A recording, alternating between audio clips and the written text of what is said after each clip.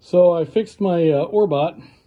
The motor sticks down a little bit further than the other one. The other motor mounted sideways. This one up and down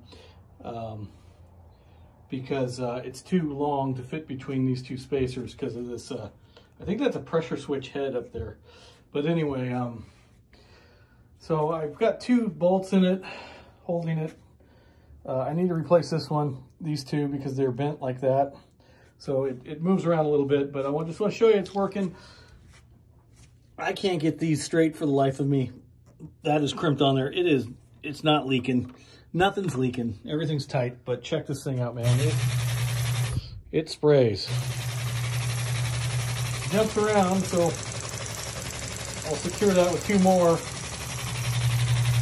But boy, it's working. So yeah, the motor took a crap, and I had to put a new 3/8 outer diameter hose from the tank.